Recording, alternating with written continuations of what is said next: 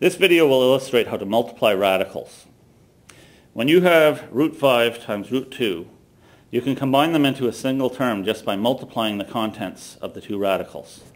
Root 5 times root 2 is equal to the square root of 5 times 2, which is the square root of 10.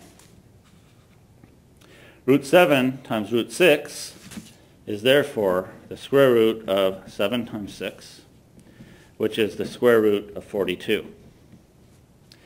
We cannot simplify this further because 42 does not have any factors that are a square. Root 3 times root 15 is the square root of 3 times 15, which is the square root of 45. And 45 does have a factor which is a square, which is 9. And so we break it into 9 times 5. The square root of 9, 3, comes outside the radical, and the 5 is trapped inside.